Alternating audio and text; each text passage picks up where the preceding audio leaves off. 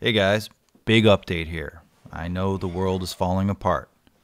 For example, just last week, it seemed people would thank you for sneezing directly into their face. We still weren't flushing our ripped t-shirts down the toilets. Then state and local governments are forcing us to violate our sacred oaths to our benevolent corporate overlords with mandatory family time. But let me share some good news for a change. I found a wallet I like. And depending on how much social contact you've had, maybe you're ready to kill somebody because this isn't a knife video. Now, if that's the case, let me offer a little bit of advice. Talk it out with your houseplants before you do anything you're going to regret. About a month and a half ago, you might have seen my Redeemed Creations Keychain and my Going Gear EDC Club review. Nope, didn't watch it. Well, they offered to send me one of their wallets, so I chose the classic bifold style that I like, or more specifically their Big Bifold in Horween Dublin English tan for handsome big boys with good credit.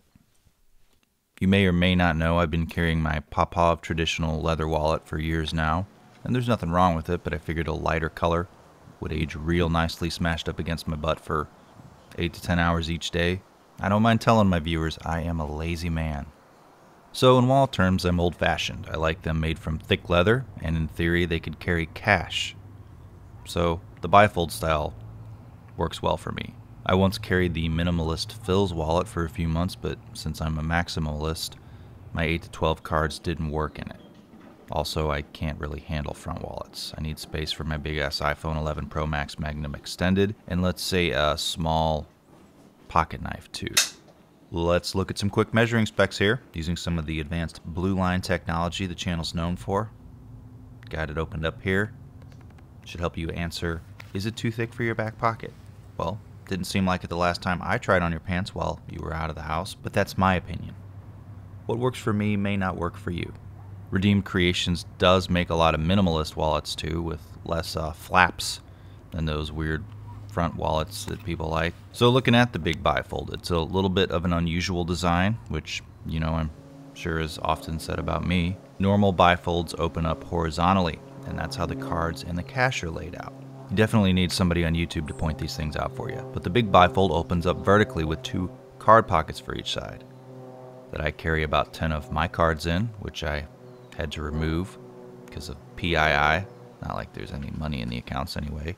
And on either side, an additional pocket where you would have to fold a few bills to stash them. And the design brings up an important conversation on butt feel. While at first it was hard for a simple YouTube artist like myself to wrap his head around a vertically opened wallet, meaning you carry it long ways in your back pocket, turns out my butt had no problem wrapping itself around it, feeling pretty much the same as a regular old wallet. At work or at home, when I'm inert for hours at a time, I often remove my wallet anyway from my back pocket. This hand-cut, hand-stitched wallet has a thick and durable construction. The Big Bifold is as well made as the Popov, but at $55 shipped in the USA, it's about $30 less. I know it's not that $10 fancy Michael Kors Black Friday outlet mall special you throw out every 3 years, currently in your back pocket, but the Redeemed Creations is going to last you for decades, or the rest of your life, even if the virus doesn't get you first. And if it does, on the bright side, maybe your kids will fight over it. Okay, you know what, it's a wallet. They probably won't.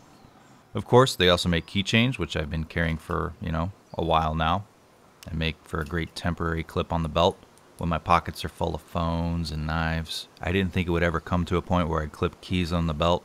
Well, but I guess I'm that guy now. And Bardo knows what's up with the jangling keys. Check out links in the description to the Redeemed Creations website and their Instagram, which is a pretty active feed featuring all of their leather goods and some pocket dump porn. All stuff there is made by a single guy here in the USA, so you're supporting a very small business. Anyway, if you like this sort of review, subscribe to the channel, say hi to the patrons. Bardo's in there somewhere. Click that bell, follow me on Instagram, and check out Redeemed Creations website. Then buy one of my t-shirts and or stickers because I commanded you to, or neither of them. Thanks for watching.